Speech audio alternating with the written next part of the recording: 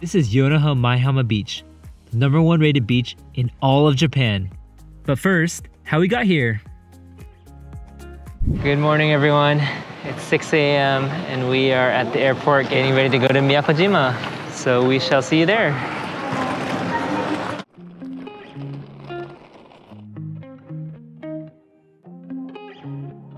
Time to catch our flight and we'll see you there.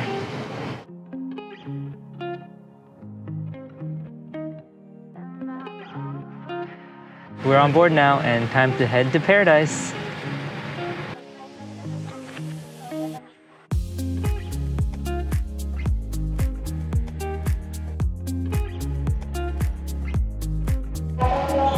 All right, we have arrived at Miyakojima. Time to get our rental car and head to the beach.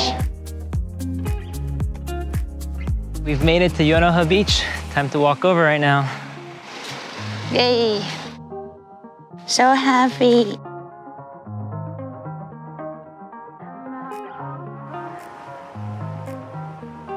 Sunny day today.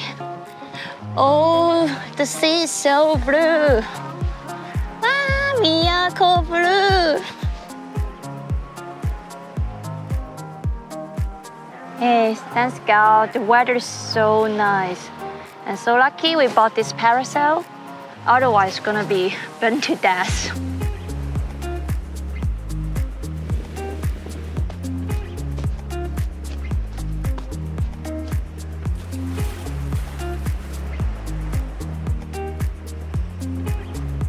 The sand here at Yonaha is pure white and unbelievably amazing and soft.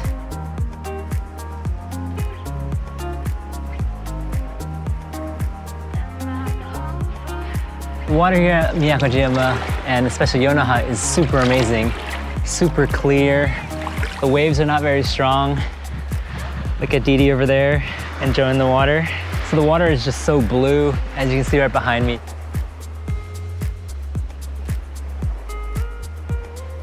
The temperature of the water is also really nice. It's a really nice warm temperature. And so super comfortable for just hanging on the water and going for a swim.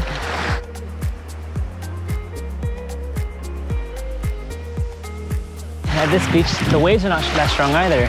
So it's a very calm and peaceful beach and perfect for relaxing and having fun.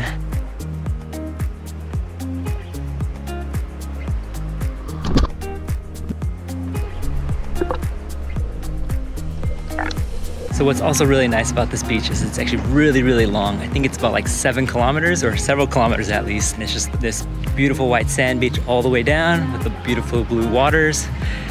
And there's actually not that many people here. I don't know if it's just because of COVID. This beach definitely has a lot fewer people compared to all the Tokyo beaches or even the Izu beaches where there's just so many people. I personally love this more chill atmosphere where I feel like I can really relax here and really enjoy the beach and the ocean and the beautiful weather.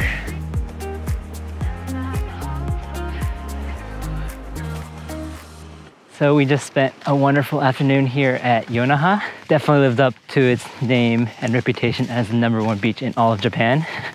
What did you think? The sea is so blue and the sand is so soft. Oh, it's definitely, as Brian said, definitely worthy to come to visit. So that wraps up day 1 and this beach here at Miyakojima, but stay tuned for part 2 where we're gonna get our scuba diving licenses here.